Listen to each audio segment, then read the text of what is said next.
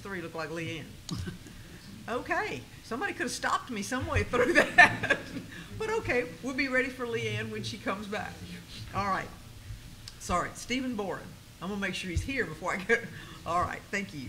Stephen is returning to the fire department as a second-generation firefighter and has been in the fire service since 2004. Stephen also served 2 years with the Department of Defense in Afghanistan. Stephen owns a small construction company where he works on his days off. Stephen is married and has 8 children, 2 boys and 6 girls. In his spare time, Stephen enjoys hunting, fishing, and spending time with his family. Welcome, Stephen. Thank you. Timothy McGee. Okay, Timothy is originally from Gulfport. He graduated from Gulfport High School and earned bachelor's degrees in psychology and Spanish from Mississippi State University. Prior to joining SFD, Timothy was a student worker at MSU. His hobbies include fly fishing, 3D printing, and spending time with his family. And he is a licensed private pilot. You go, guy. So where do you go fly fishing? I don't go fly fishing. I go flying. Okay, so fly fishing is wrong? You don't go fly fishing? I do go fishing, but not. Okay, thank you, Nav. So I'll strike off fly fishing because I was wondering where around here you would go fly fishing. All right, well, welcome, Timothy. We appreciate you being with us. And last but not least, we have Cage Palmer. Cage is from Louisville, Mississippi, and a graduate of Winston Academy. He attended East Mississippi Community College, and while there, he decided to follow his father's footsteps and become a firefighter. Welcome, Cage. We're glad to have you. And that concludes all these folks, so we want to welcome them all to the City of Starkville.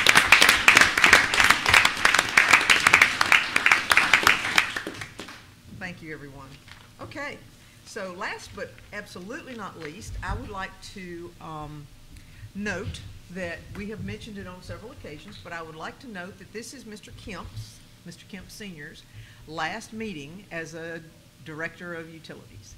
And we have had the pleasure of having him with us for 11 plus years, and he has done incredibly good work for us, and he has been a credit to his department, to his city, to his profession, and we are so much the better for it.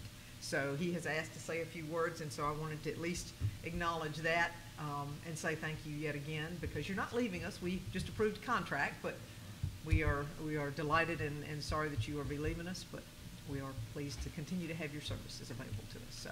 Thank you, Mayor and Vice Mayor and the entire board. And as the Mayor said, you know, over 11 years ago, I felt very honored to be hired by him to serve in this position. And this is my last, I guess, board meeting as General Manager. And I just want to say thank you for giving me the opportunity to serve this community. And when I look around, I see our systems, I think, are better. Our culture as it relates to service is evolving and improving, and we're in a good spot, and the future really does look great and bright. And so with all of that, you know, Starkville is home. And so with that, I just want to say thank you. It's really been a privilege, and with your support, I think although this is a challenging position and demanding, your support's really made it special, and I think it's rewarding. And because of that, here again, just thank you very much for the opportunity. So that's all I want to say.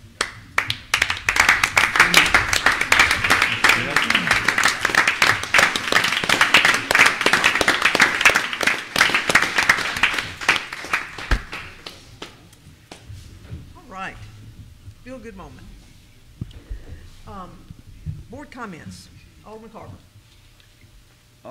One, I would say just for public notice, I know if you're a city employee now, you're not required, I know it's in the consent agenda, but you're not required to wear a mask. I think that is a step in the right direction. I look pretty much at the daily death rates, and I think the United States of America, a country of 340 million, we had around 130 COVID deaths yesterday. So it's definitely on a downward trend. I think that's just a good thing for the country as a whole. Secondly, I've always said, and you go back to March 2020 in my previous training, if you want to wear a mask in the car by yourself, you can do that. If you want to wear it anytime, I think it's always and should have been a choice. So I stand by the comments I've said through the whole time with my training and what I think. I think it's just, I think it is a choice. So I think if you are a city employee and you choose to continue to wear one every day, you'll have that choice and we'll support you. Secondly, I didn't vote for it, but I think today started the downtown parking meter, so I guess you'll get that app downloaded, and I've already had people ask me some questions about it, and maybe somebody on the board that spearheaded that could just, for public knowledge, tell us about the downtown area and the areas it pertains to and what you've got to do to have that app and what you've got to do. Third, we've done this before, Mr. Kemp. I'll tell you that I respect you tremendously, and that's tough to see you do that, to see you go. But the systems are much better. I was looking down the board, and everybody agreed, and we'll hear some good comments tonight.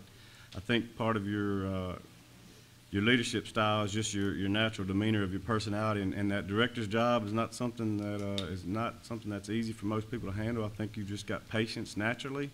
90% of the calls that I've got that I had to direct towards you were somebody's upset about something, just comes with the nature of the business, and you are a person who handles everything, and you're able to diffuse situations. And just so I've always looked up to you. And I wish you the best, and your grandparenting duties, I know they'll be tougher than the job you currently hold. So I appreciate everything you've done. Now you. Thank you. Alderman Sistrunk. This is the part of the meeting that is just all over the place. So I would like to echo what the mayor said about how pleased we are with the youth sports participation at parks. But I would also like to note that we have a pretty robust adult sports program at the parks. So if you play softball or kickball or several other things that I don't play but are interested in being part of a league, register and get involved too. I will say, as far as the app, I don't know much about it. I'm going to defer to the mayor for those comments, but I did dink around in it enough to figure out pretty quickly that it's not hard to use. So go in there with confidence. You can do it. And then I too would like to say thank you to Mr. Kemp. In my time on the board, you've been our general manager most of those years, and you definitely see changes that have happened there at utilities. And frankly, as Alderman Carver said, the nature of the calls that we get have changed dramatically, which means you're doing a lot of things right over there. So we appreciate your work, and I know that's a small piece of it. The systems is a bigger, more complicated piece, but that customer service piece of it is important to it touches all of us in ways that we didn't anticipate when we thought we might want to be aldermen. So, thank you. Alderman Rupp. Yeah, Mr. Kemp, I didn't get to work with you that long. I've only been on the board for less than a year, but we go back to your days at TVA, and I believe a couple of your daughter's wedding receptions where I played music. And through all of those, especially the receptions, you demonstrated calm leadership. So best of luck to you in the future. Alderman Brooks. Again, I'd like to say something to Mr. Kemp. You were the first director that I met with. Actually, I think I've met with Alderman Rupp. We met together. And here it is, 6 months later, you're gone. I'm just wondering if there's something we did wrong. Not we. What do you mean we? Well, you were with me, but you've been most responsive. Anytime I've called you with anything, you've been right there. You kept me up to date on what's going on, and it's been a pleasure to work with. And we will certainly miss you. And I do appreciate your service. One thing I can say just a little bit about Park Mobile, since Alderman Carver brought it up. It's not downtown, of course. It's from Montgomery Street to University Drive, from Montgomery Street to campus, and some on Maxwell Street, some on Page, and a little bit on Colonel Lloyd Road. One side, it'll be the east side of Colonel Lloyd Road, and then Atkinson Way. And we worked with Park Mobile to get a 15-minute grace period, so people that want to go to restaurants, if they want to run in and pick up a to-go order, or if it's DoorDash or lazy guys, they won't have to necessarily pay to park. They'll have a 15-minute grace period. The first 15 minutes is free, and there are more than one way to pay. Of course, you got the app, and there's a QR code, and you can text and Google Pay. But I mean, I'm certain there will be some growing pains and a learning curve for people. But this was at the suggestion of many, if not all, of the restaurateurs and the merchants, to turn the parking over. So here we are. We'll give it a shot and see. I have in fact used it, and it worked fine for me. The app knows where you are, and you can park right there in your zone. So Thank you. Alderman Beatty. Yes, thank you, Mayor. Mr. Kemp, it's been a pleasure to work with you. You've done a tremendous job for our utilities department. I've been on the board 3 years, but I've seen a significant amount of improvements to our water and sewer system, our electric system, grid, and new substation. Have always been a forward-thinking person, and we'll miss you, but it's been a pleasure to work with you, and congratulations on your upcoming retirement. Vice Mayor. Thank you, Mayor. Mr. Kemp, I'm going to be very brief. I do want to say very briefly that you have provided continuous, exceptional, and distinguished service, leadership, and outstanding professionalism. We're going to really miss you. You have done great things for our utility department and for the city of Starkville. Mayor, I've worked very close with Mr. Kemp, and he has done just a very remarkable job. And Mr. Kemp, I wish you a great success in your endeavors, and thank you for the time you spent with the city of Starkville. Thank you. Alderman Vaughn. Mr. Kemp, I don't know where to start at, but I can start with one thing. You always said, have a plan, work the plan, you'll get there. We got a lot of places. We've grown a lot up under your leadership. Plans that you had 5, 6 years down the road, they all here, they all planned. Brand new lagoon. You didn't tell us about the service that we got you. Can you get a plat or something for the lagoon? Let's see, and now the substation is out so far in front of us, and our infrastructure, water and sewage, you got us so far out front of the municipalities. But that became because you said, have a plan, work the plan. You saw this way down the road when you and I used to talk.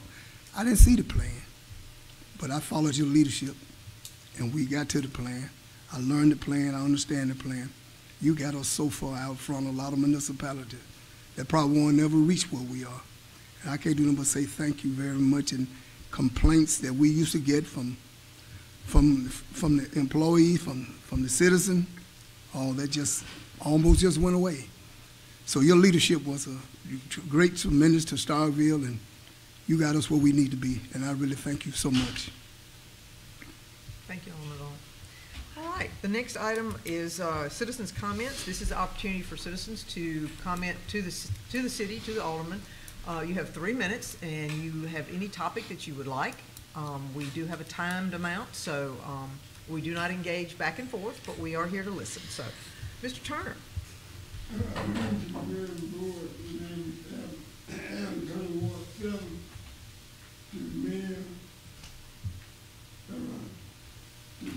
Police chief, the fire chief, and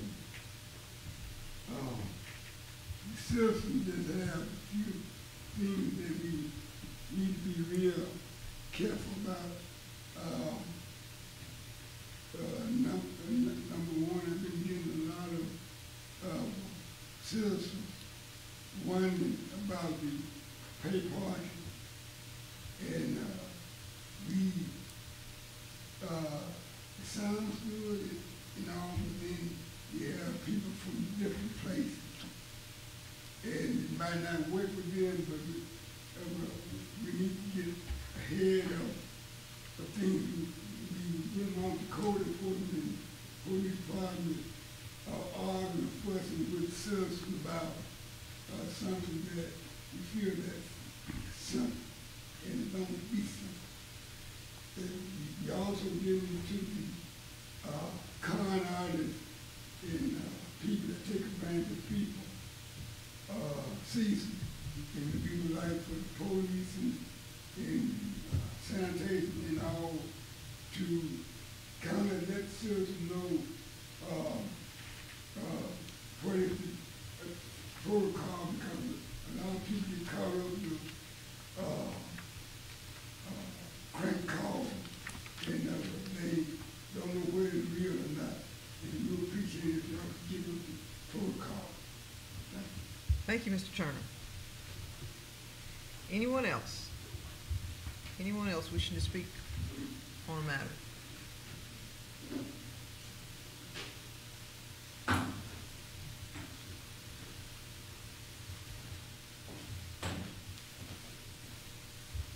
Good evening, Madam Mayor, Board of Aldermen. How are y'all doing? My name is Rosa DeLumba. I am a business owner on Main Street. I am also the Main Street president. I'm going to keep this very brief because I'm sure y'all have a long night. I am here as you received the letter to increase the 4-hour parking. My signature was on that. However, after submitting the letter, we've learned that there's a number of businesses who feel that there needs to be further review to this before we make such a major change on the side streets. So I am recommending that this be tabled until further review and research is done to ensure that this is going to benefit all business sectors on Main Street and around Main Street. Thank you and have a good evening. Thank you, Ms. DeLumba. Okay. Anyone else wishing to speak to this matter? Or any other matter, I'm sorry. Any so the Mayor's Youth Council is going to come forward. Outstanding. Okay, so now you got to tell who everybody is. Everybody gets to tell their name. Okay, go ahead. Hi, my name is Benson Lee. Okay. I'm Destiny Gordon. I'm Kadir Florence. And I'm Dryla. Okay. And we are part of the Mayor's Council. I serve as the Sergeant at Arms. I serve as the mayor. Speak up. I'm a member. You're just a member. No, not just a member. You're a member. Okay. And I'm also a member. Okay, great. And we would just like to give our thanks to y'all for like all the hard work you do for the city, because I know in like times like this, just hard to like get stuff done around town. But we would just like to thank all of you. Thank you very much. We appreciate you coming out. Thank you. All right. There's also a recommendation. You have a recommendation? Okay. Okay, so I run track, and we don't have an indoor track center in Mississippi, and we have to travel all the way to Alabama, Louisiana, Florida, and stuff like that. So I am recommending an indoor track. Okay. Well, thank you. We'll take that under advisement. Okay. All right. Thank you. Have a good evening. Anyone else under citizens' comments? Anyone else? All right, I'm going to close it as citizens' comments. Our next item is public appearances. We have Scott and Anna Dodd from Country Club Estates who want to make a 10-minute presentation. It will be timed, but you may come right on up and make your presentation. And we don't normally do engaging, so it'll just be a one-way flow of information. And Ms. Harden there has the clock, so. Thank you. So this is the second time we've came and did a presentation to the board. My wife came 2019, and it's related to Country Club Estates, specifically related to the fact that it's a public safety and health hazard. As I stated in an email to Mr. Latimer, Ms. Sproul, and Mr. Kemp back in 2019, and as well as we showed a picture with a fire truck during one of the events. We've had 21, 22 events, 3 of which got in our home. This isn't about the home. This is about public health, safety, and welfare. Continued development in phase 3. After my wife gave that presentation, and we butted twice, we did ask this board, and the board did send a pump truck out to our intersection, and we appreciated that. I think it may have been sent to a few other drains. And I asked a question via email at that time about what the schedule was for these pump trucks to come. I didn't get a response, and we haven't seen the pump truck come back. But I think we know that that pump truck is just a small fix, not a real fix. So the biggest concern is the fact that development has been allowed to continue in this subdivision. In phase 3 right now, from what I understand, the board soon will have an opportunity to approve or disapprove of the last portion of construction of phase 3. our previous alderman, I've met with Jeffrey a couple of times. David Little said on the record, he's been in the neighborhood, he was one of the first people in the neighborhood that there's been a flooding issue in that neighborhood, drainage issues since development. And that was 2005, 2006 with phase one. And nothing has been done. There are 3 choke points in this neighborhood that are the 3 roads that traverse from the front to the back, from phase one, phase two to phase 3. They're the only 3 ways that you can get out. And those 3 choke points, when we're at flood stage, flood. We're not talking about a small flood. We're talking about 4.5, 5 feet of water in the road. And yet there's continued development. A lot of the homeowners, potential homeowners going into phase 3 are first-time homeowners getting loans with no knowledge whatsoever that there is this problem in this neighborhood. So what I would ask of the board is to, 1, not approve phase 3, continued development, and 2, to stop continued development and work with the developer, the engineers that originally designed it, potentially other engineers.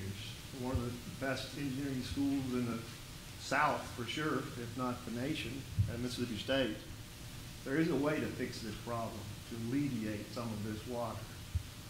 There's continued development north of this subdivision that will increase the amount of water that's already flowing into it. So I would ask you to vote no for continued development until this can be fixed. That's what I would ask you to do. And then also,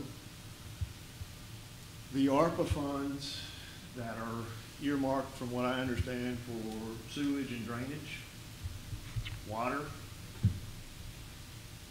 and the matching portion that the state will be handing out, provided the monies are allocated in the right manner. And obviously we've been here, well, we've been in Starkville, back in Starkville since 2008. So we know that there are other areas, as you, I'm sure the board knows, in the city of Starkville that have infrastructures, probably in each of your wards, water, sewage, drainage. We would ask that those, you use consideration for those funds to be used for what they are supposed to be used for sewage and drainage, for infrastructure. I think that's all, unless you guys have questions. Yes. One or two. Alderman Carver? First of all, I'm not your alderman, I know that, but the worst I saw was, I think one time we might have just got some construction debris that, I know it was probably those pictures. Have y'all, like a day like today, is it coming up this much? It's still, okay. It's bad. I mean, the other thing that, and I do appreciate what the city did to hire after Anna gave gave that presentation to the board previously. They did hire a hydrologist, Jill Butler, to do phase 3, and she's one of the leading hydrologists, civil engineers on hydrology in the state. And she made recommendations for phase 3 only because that was what she was hired for certain corrections to be done back there. They have not been done. From my looking at what she recommended, from my viewpoint, practically 0 of those have been done. And there are one detention ditch, and then 2 detention ponds / ditches. The one that's directly behind Royal Troon, yes, it floods about pretty much every time and floods right on the road. And she also stated that based on the design of those 3, that if one fails, all 3 will fail because it's a domino effect. So I don't understand how this can be allowed. And this is not Stark Vegas. Not when this kind of stuff goes on. And this isn't for me. or for Anna. This is for the city of Starkville. And I know the city of Starkville has, in a lot of your wards, there are areas that need correction from a sewage, from a drainage, from a, aging main, water main standpoint. Please do what you can to correct that. I understand you have limitations. I don't know all those limitations. I don't sit in your seat. But you can do something, particularly with these ARPA funds. Something can be used, those can be used for what they're intended to be used for. And that's what we would ask. Stop construction until this can be corrected and use those funds. Work with the developer and engineers to get something done to correct this. Because you have people that have no idea. People at Mississippi State in high positions coming from out of state, buying through a realtor, having, in some cases, never seen the home, never talked to any of the neighbors. They have no idea. And then they come to us because they find out we're the worst off. And they ask us, how can this happen? Thank you, Mr. and Mrs. Dodd. Thank you. Thank you so much. All right, next item on the agenda, we have two public hearings. The first one is the third public hearing in consideration of the amendments to the Unified Development Code with UDC signs. Mr. Avery, Mr. Haviland has taken the week off, and it is spring break, so we're having a light week. Mr. Avery, do you give us just a brief? I can. So this is for the third public hearing and consideration of the amendments to the Unified Development Code specific to signs. And specifically UDC section number 14.7.5, clarification of code enforcement process following amortization of non-conforming signs. So basically setting an enforcement process and also offering incentives for compliance within a 30-day window for those property owners with a sign to, in the process of taking that sign down, of waiving any permitting fees in that 30-day window for those specific locations. And Attorney Latimer, if there's anything you'd like to add to that. There's no changes between the second and third public hearing. Right. And I will note that this was noticed in the Starkville Daily News on February 25th of 2022. Okay, thank you. And May 5th is the date, just in case anybody doesn't remember. So, thank you, sir. Any questions of Mr. Avery before I call for public hearing? Okay. All right. I will open it as a public hearing. Anyone wishing to speak to this matter? This is the sign ordinance, which is up for a third public hearing. Anyone wishing to speak either for or against? Now is the opportunity. Either for or against. Seeing none, I will call. Oh, Mr. Turner, were you getting up?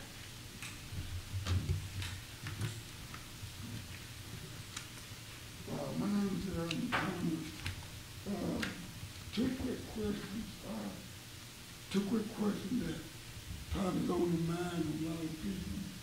Will this be a threat to churches and buildings like the courthouse, in the federal business?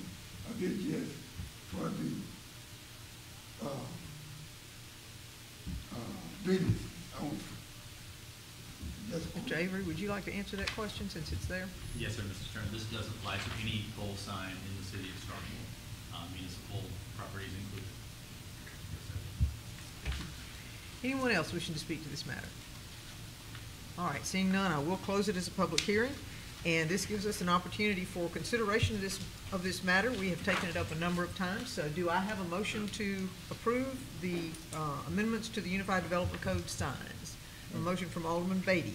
Do I have a second? Second from Alderman Brooks. All those in favor, please signify by saying aye. Aye. Opposed? No. Okay, that is by a vote of 6-1. Motion carries.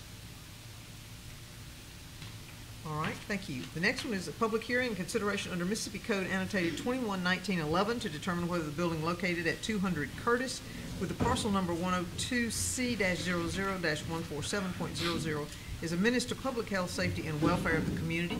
Mr. McMullen and Ms. Childs will be, oh, and the chief, I'm sorry, didn't mean to leave you out back there, Chief, will be handling this presentation. Good evening, Mayor, Vice Mayor, and Board of Aldermen. I'm Officer Giles. I work with the Police Department. And today I'm presenting to you the 200 property of 200 Curtis. under the 21-1911 code to determine that property or parcel is a menace to public health, safety, and welfare.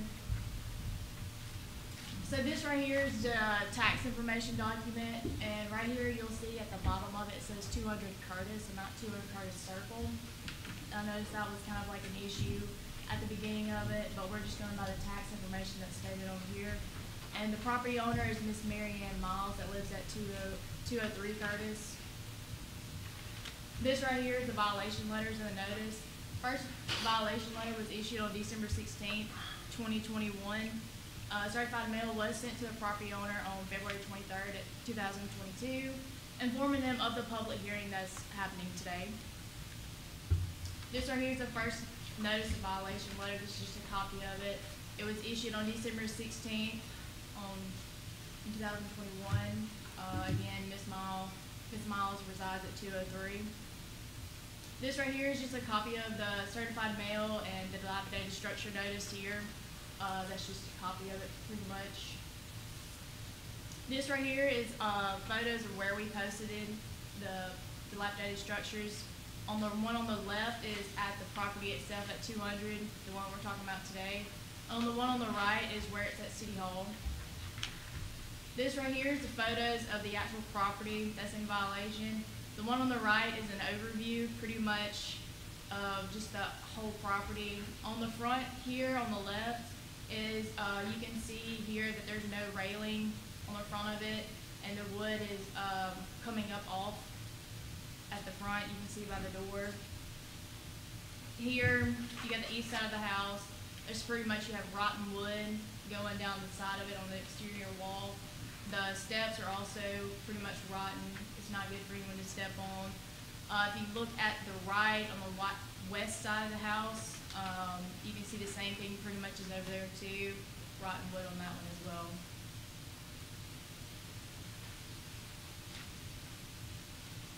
And I went to the house and verified the stuff that she discussed.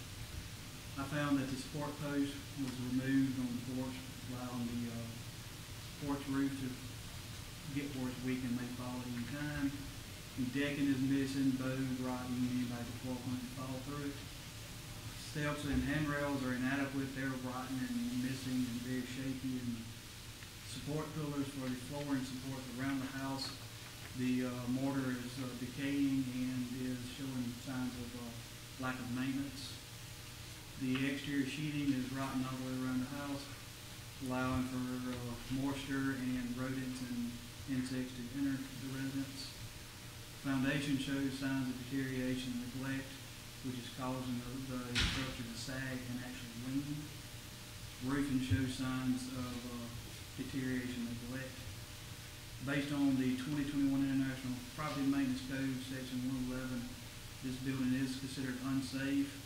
It is also unfit for human occupancy and is considered a dangerous structure or premise.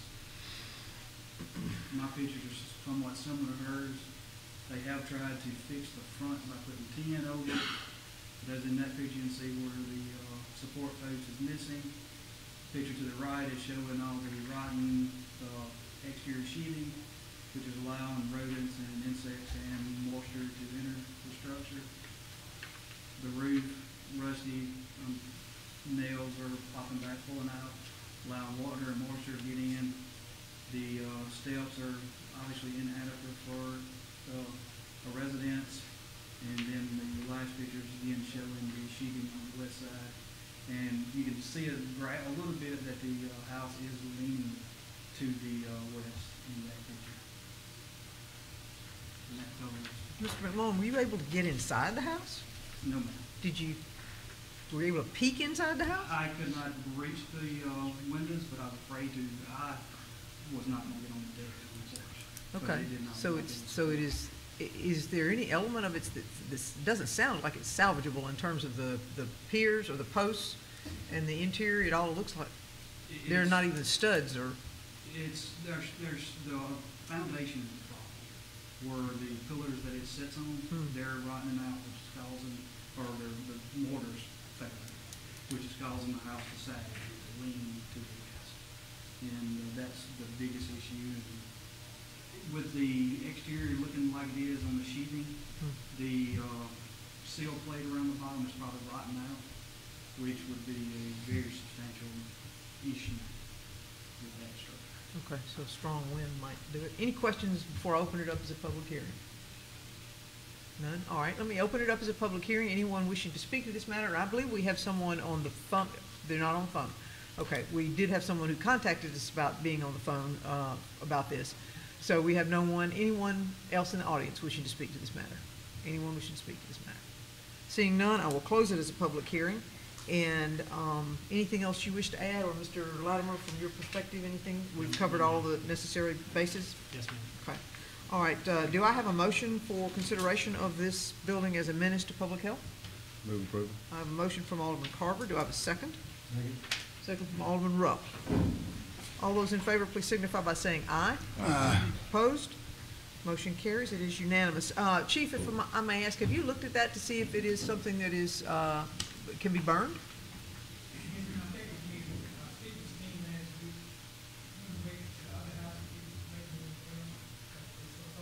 The house next to it, we're gonna blame for it. Okay, all right. It just sounds as though this one's about to fall in, so I worry about that, but okay, thank you. All right, appreciate it. All right, next item on the agenda is consideration of the adoption of a cemetery and burial policy for the city of Starkville. This is one of those that I am bringing forward because one of the kind of unknown things that the city does is to try to manage in several ways the cemeteries that are our responsibility. We have Oddfellows on 182 MLK, and we have Oddfellows on University, and then we have taken responsibility and somewhat ownership by default of Brush Arbor, which is on University. And so we have been keeping up the landscaping, and occasionally we have questions and desires to purchase deeds. We consider that both the graveyards are full, and so there are opportunities on occasion that, thank you, I'm sorry, that someone wishes to sell a deed, or that there is a plot that appears to be unused and has no one who claims it. And so there is state statute that deals with it, but we haven't done anything from a policy standpoint. So I felt like it was appropriate that we establish some sort of policy for us to go by, so that we would not be traveling on an ad hoc basis each and every time we had a request. So that's the purpose of this policy. Does anyone have any questions about it of me? Anything in particular that you'd like to inquire about? Okay, I would obviously suggest, Mr. Latimer has vetted it, and it follows state statute, so we're not in violation of that. So I would ask that the board consider adopting this policy so that we can. Thank you, Alderman Vaughn. I have a motion from Alderman Vaughn. Do I have a second? Second. Second from Alderman Sistrunk, I heard. All those in favor, please signify by saying aye. Aye. Opposed? Thank you so much. I appreciate that. And do I have a motion to perhaps table this item under board business at the request? Alderman Rupp?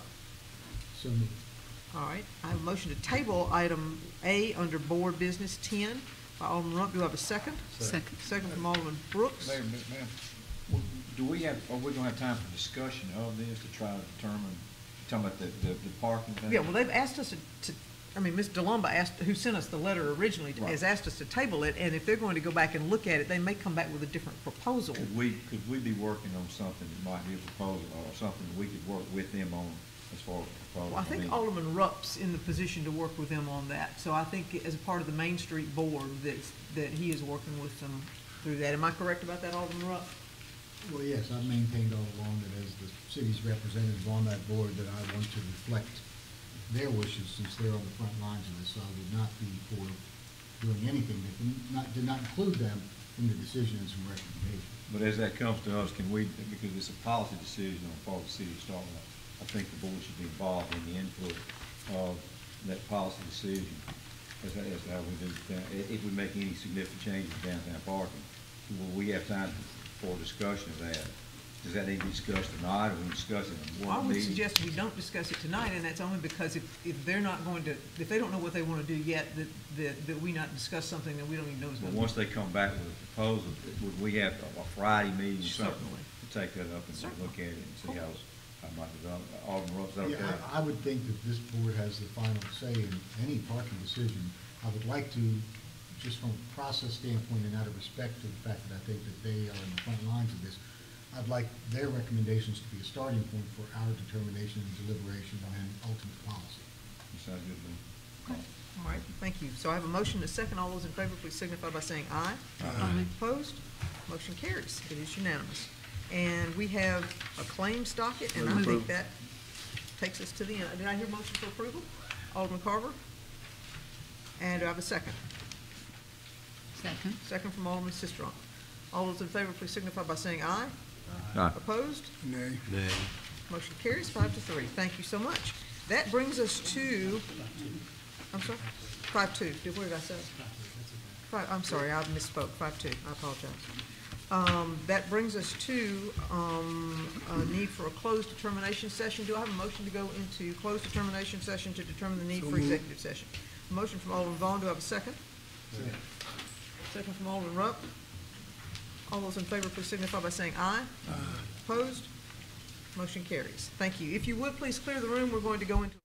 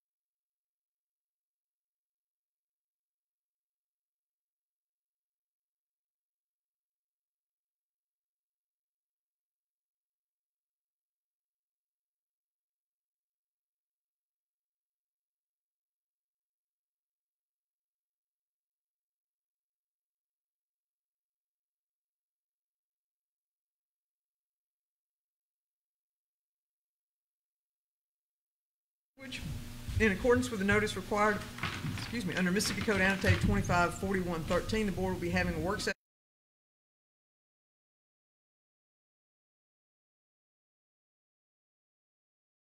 Public and media are invited to attend. Notice should be provided of this work session within 1 hour of this meeting by posting such notice at City Hall. The notice should be made a part of the minutes of the board meeting, and the work session will be open public meeting of the City of Starkville, and the public and press are invited to attend. I also might remind y'all that this is a 5-week month, so we will have another 2 weeks before we meet again. So, absent a special session for some reason. Do I have a motion to adjourn? Move approval. I have a motion to adjourn from Alderman Vaughn. Do I have a second? I was going to say, come on, y'all, I know you do. Alderman Brooks, all those in favor, please signify by saying aye. Aye. Opposed? We are in adjournment. Thank you, everyone. Have a great rest of your day.